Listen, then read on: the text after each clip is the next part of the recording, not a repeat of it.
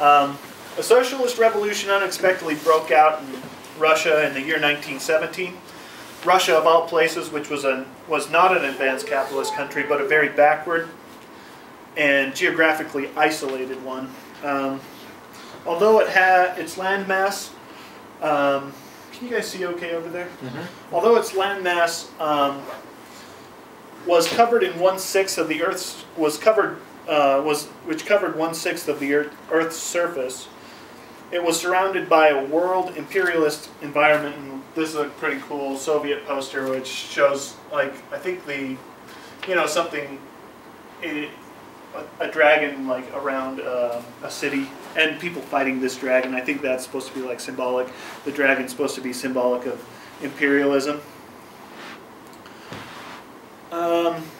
Marx said that people don't make their own, or that people make their own history, but they do not make it just as they please. They do not make it under circumstances chosen by themselves, but under circumstances directly encountered, given and transmitted from the past. And that's from the 18th Brumaire of Louis Bonaparte. All the problems that had been transmitted from Russia's past were analyzed in their objective context.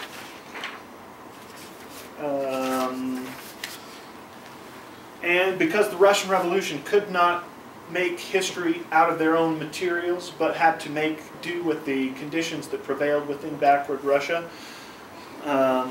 Tsarist Russia was considered a backward country because they were still using serfs as a major labor base. The Tsarist government was well known for heavily censoring the books and newspapers, and literacy rates were very low before the Socialist Revolution.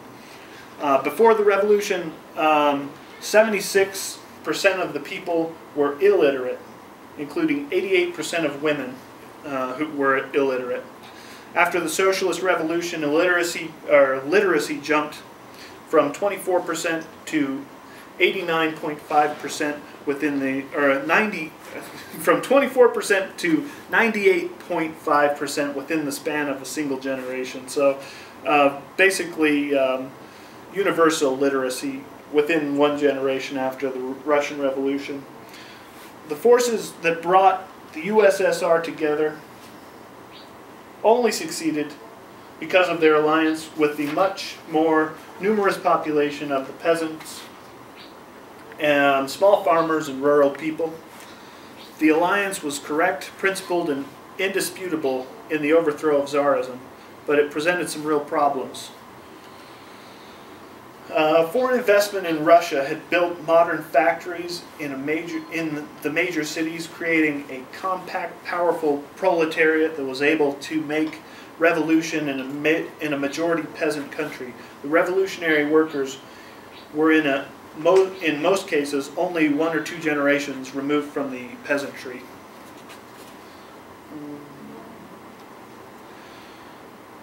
The workers supported their cousins in the countryside when they seized the land estates and divided up the land among those who worked it. The alliance between the workers and peasants was key to the success of the revolution, but the mass of peasant smallholders was also a reservoir of social and economic backwardness. The proletariat as a class is supremely interested in the socialization of property and production, which the bourgeoisie has in fact already started. But on the other hand, the peasants are concerned with private property and their small private plots of land. Socialization is a process that begins to take place under capitalism. This happens when large-scale manufacturing displaces cottage industries and small-scale family-owned production shops are replaced by large-scale privately owned factories. Socialism is different from capitalism because under socialism the wealth created by society is put back into society. This is done by economic planning. The Russian working class, truly one of the greatest wonders of the world in their class consciousness, went through innumerable sacrifices, faced famine and civil war, subversion, counter-revolution, as well as intervention. The Bolshevik Party were outspoken critics of World War I and had inspired the people of Russia with their anti-war slogans. And at the time of World War I, peace was what the people of Russia wanted and needed the most. They understood that that the one true ally in the world arena that could keep the wolf from the door was the workers of the world standing up for their own collective interest, which at that moment was especially strong and in revolutionary Western Europe. The Russian Revolution declared an alliance. It declared an alliance of the working class with the masses of the oppressed peoples of the Third World. Lenin amended the fundamental slogan of communism to workers of the world and oppressed peoples unite. It was clearly and unmistakably aimed at the ruling classes in the imperialist countries. The 1917 Russian Revolution started with the February Revolution, and the February Revolution is a major focus of what I'm going to talk about tonight. The year 1917 was ushered in by a strike wave. In January alone, 270,000 workers were on strike. The war created an even more unbearable situation for the masses. Upon the nightmare of war was superimposed the horrors of a deep economic crisis. By December 1916, 39 Petrograd factories were at a standstill for lack of fuel, and 11 more because of power cuts. The railways were on the point of collapse, and there was no meat and a shortage of flour. Hunger was rampant. The bread lines became a normal condition of life within Tsarist Russia.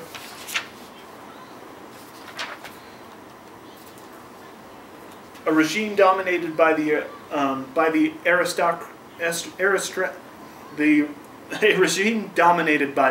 aristocratic crooks, speculators, and assorted scumbags paraded itself in front of the masses. The middle-class liberals of the progressive bloc pleaded with Tsar Nicholas for reforms, trying to frighten him with the idea of revolution. The strike of January 9th was the biggest strike during the World War I years. The strike was raging in the Vyborg and Nevsky districts. It hit the war industries especially hard. About 145,000 workers were involved in a kind of dry run for the revolution. The strike was accompanied with mass meetings and demonstrations. Petrograd resembled an armed camp occupied by troops and police, but police measures were no longer sufficient to hold back the revolution.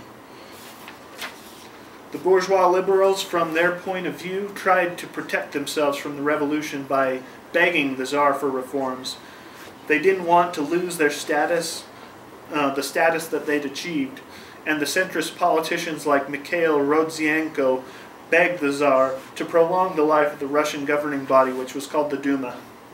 The liberals and centrists pleaded with the Tsar to reshuffle the existing government.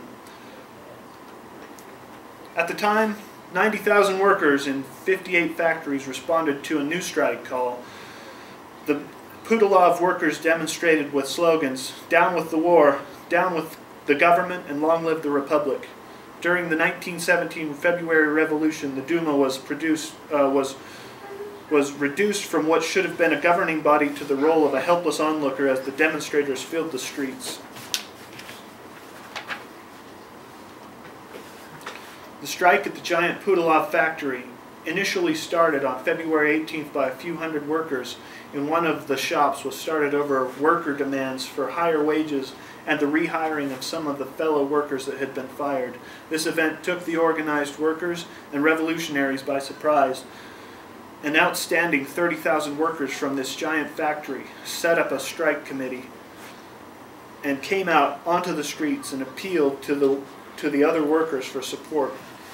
And just the size of the factories in Russia at that time, I mean, there were huge factories with 30,000 employees. So these were unlike any factories that I think that are currently in the U.S. right now. But so they were very labor intensive. Just the thought of 30,000 workers leaving a plant and going out on strike is pretty amazing. On February 22nd, the Putilov management responded with a lockout of the Putilov workers. This turned out to be a big mistake by the factory owners. as thousands of angry workers were coming out en masse onto the streets, coinciding with the many working-class women who were now lined up in the freezing streets for a meager ration of bread. The combination proved more explosive than even the bombs that were being produced at the Putilov factory. All this was leading up to the February 23rd, 1917, International Women's Day. And International Women's Day gave added impetus to the mass movement as a whole. The lightning speed with which the women and young people, formerly backward and unorganized layers of society, caught everyone by surprise. Working-class youths marched as the front ranks of the demonstrators and were present at meetings and taking part in clashes with the police. They also acted as scouts for the revolution, being the first to tell adult workers when troops and police were gathering. On Thursday, February 23rd, meetings were held to protest. The protest was against the war, against the high cost of living, and against the horrible working conditions of working women. This in turn developed into a new strike wave. The women played a crucial role in the February Revolution. The women marched into the factories, calling the workers out into the streets. Mass street demonstrations ensued. Flags and placards appeared with revolutionary slogans: "Down with the war, down with hunger, and long live the revolution." Street orators and agitators appeared as if from nowhere. Many were Bolsheviks, but others were ordinary workers, with both men and women who, after years of enforced silence by the church and the government, had suddenly discovered that they could think for themselves and speak for themselves. As things turned out, Women's Day was to be the first day of the revolution. Working women, driven to despair by their hard conditions, victims of the torment of hunger, were the first to come out onto the streets demanding bread, freedom, and peace. On February 24th, 200,000 workers, more than half of the Petrograd working class, were on strike. They were massive factory meetings, demonstrations, as the workers cast off their old fear and stood up to the face of their tormentors, to face their tormentors. The revolution had begun. Once the revolution had started, the movement developed a momentum of its own. The revolution was like a tidal wave, lifting up and carrying everything before it.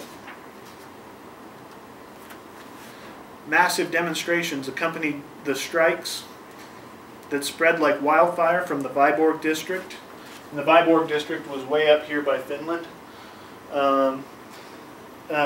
St. Petersburg was kind of down here, and then further south was Moscow, and that encompassed the European area of Russia at that time, or Russia. Crowds of striking people swept past the police and troops to reach the city center, even crossing the frozen river Neva, and all the while shouting bread, peace, and down with the autocracy. Within a few days from February 25th to the 27th, Petrograd was in the grips of a general strike. A general strike posed the question of power point blank. There is a question that arises from this situation, a question directed at the old establishment, and the question is, who is in charge now?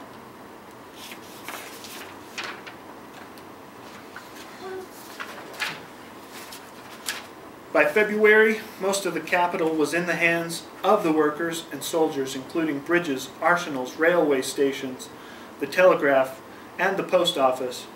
In the moment of truth, the mighty forces which the regime possessed on paper evaporated into thin air. By the night of the 28th, Tsarist military commander Kabalov was left entirely without troops. The massive people's power demonstrating in the streets had turned him into a pathetic general, a general without an army. The ministers of the Tsar's last government were led away to the Peter Paul fortress, prisoners of the People's Revolution. The workers set up Soviets to take over the running of society. Power was in the hands of the working class and soldiers. Power was already in the hands of the working class by February, but it took until October to fully realize this power. The reformist leaders who found themselves thrust into the foreground in the beginning of the revolution and who made up the majority of the Soviet Executive Committee, these leaders had no perspective of taking power. They were only concerned with reforming the current system under the Tsar. In fact, the reformists fell over themselves in their haste to hand power back. They wanted to hand power back to the wealthy and the well-connected. They were completely terrified by the massive empowerment that the revolution brought. The sole aim of the liberals was to halt the revolution by making cosmetic changes from the top which would preserve as much of the old regime as possible. That old regime, severely undermined, bruised, and shaken, was still in existence in the shape of the economic power of the landlords, bankers, and capitalists, the huge bureaucracy, the officers' caste, the Duma, and the monarchy. The liberal bourgeoisie was so terrified of the revolution that it clung like grim death to the monarchy as the firmest bulwark of property and order. But the February Revolution caught not only Lenin, but the whole Bolshevik party by surprise.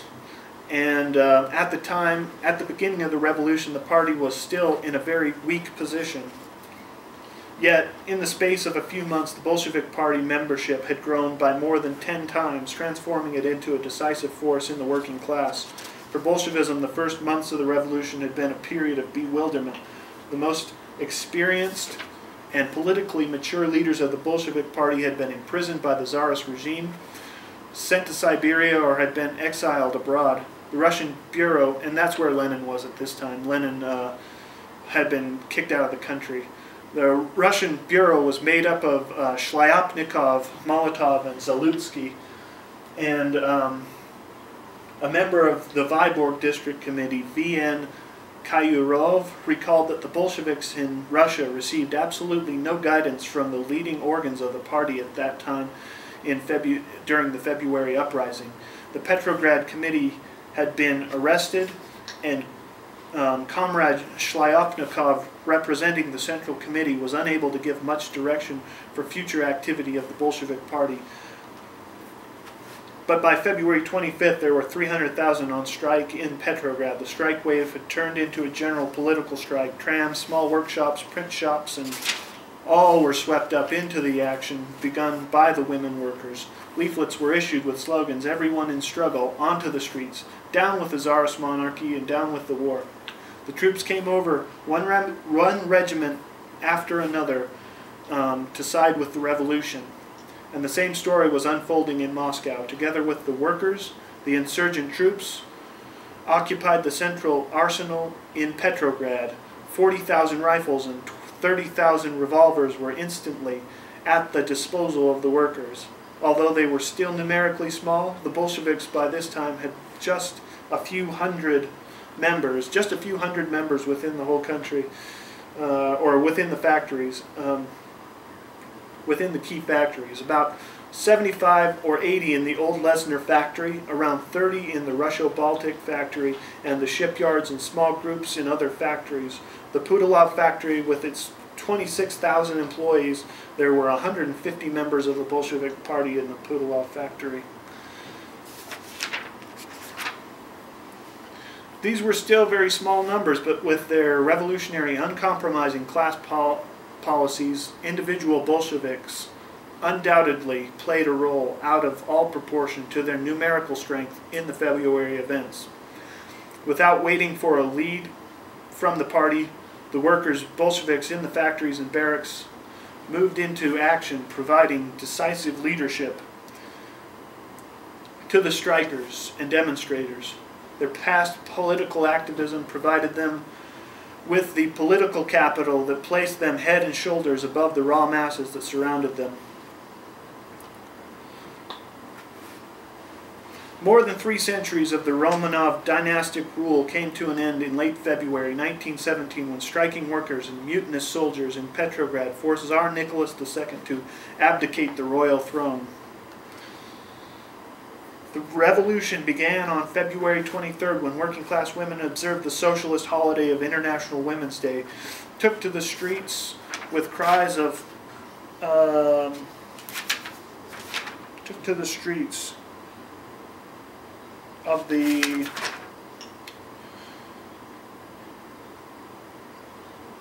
capital to protest against food shortages and high bread prices. This was not the first of such protests during the war, but over the next several days, encouraged by calls from activists in the revolutionary underground, including Bolsheviks, crowds of both men and women swelled and marched to the center of the city. The Tsar, who had taken personal command of the army, sought to return to Petrograd. The Tsar wished to restore his place as leader, but was persuaded by his own generals and a delegation of politicians from the State Duma that only his abdication could achieve social peace. After the abdication of the Tsar, on March 2nd of 1917, the Provisional Committee of the State Duma, consisting of leading political moderates and liberal politicians, arbitrarily declared itself a provisional government.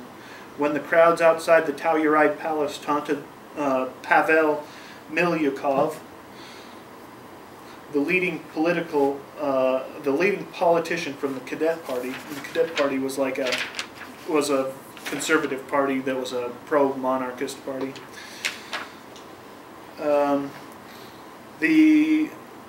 When the crowds outside the Telluride Palace taunted Pavel Milyukov, the leading politician from the Cadet Party, with cries of "Who elected you?"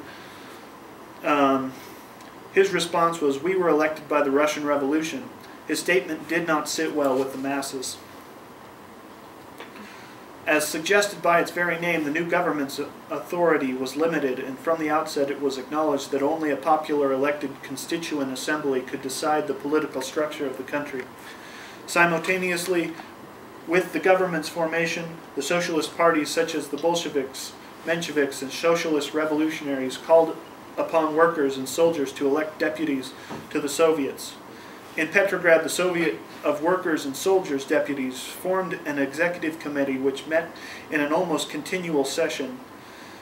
Initially dominated by the Mensheviks and socialist revolutionaries, the executive committee of the Soviets determined its main purpose to be the defense of democracy. And the executive committee of the Soviets extended support to the bourgeois provisional government on a conditional basis. Soviets soon emerged in other cities and eventually in rural areas as well. The February 1917 provisional government headed by Kerensky was hoisted to political power by a groundswell of workers and peasants who yearned to throw off the yoke of class exploitation by rich landowners and factory bosses. They hungered for bread, land, and peace, but the provisional government was tied to Russia's weak capitalist